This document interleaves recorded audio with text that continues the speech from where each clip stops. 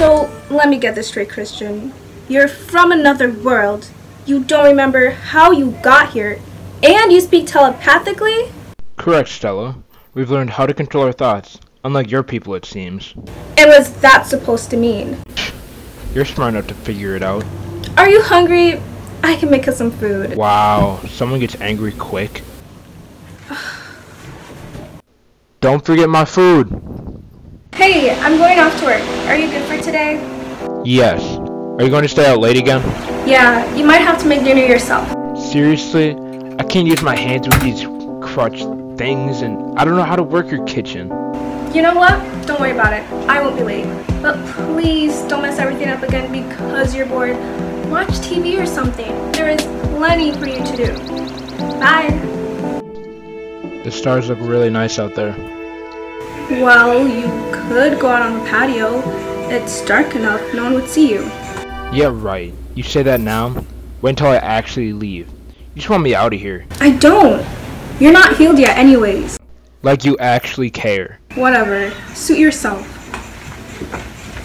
Hey Stella, give me some of that food we had for dinner. Can't you get it? I'm a little busy right now. What? One of your charity projects again?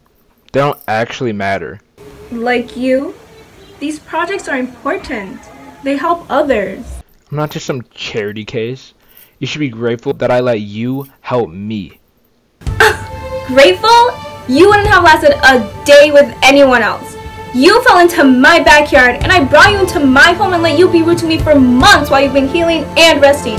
You've done nothing to help me and you say that I should be grateful to you. Jeez, why are you humans so dramatic? You haven't met any other humans! You've cooped up inside because you're too good to go out and let others see you. I am not being dramatic. I'm finally telling you how I feel. How about what I feel? I'm alone on an unfamiliar planet with no idea how to get home, no idea what's happening to my people, and completely lost in your culture. And I don't know what will happen if I leave this house. I've seen how you humans treat people who are different. Oh really? How? TV. I didn't think about it like that. I'm sorry. I should have tried to see it from your point of view. It's not all your fault. I guess I've been trying to avoid my anger, and I've taken it out on you. This just in.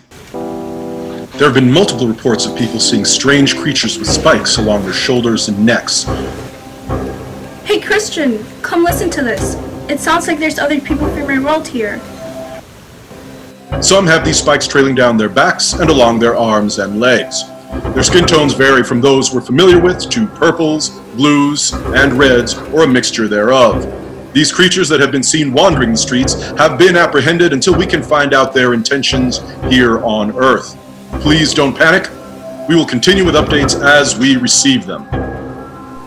This isn't good. We need to do something. Like what? We can't just go parading you around saying you're safe, so your people are too. They are safe. I bet they're just as scared as I was when you found me. We have to help them. Okay then, we need a plan.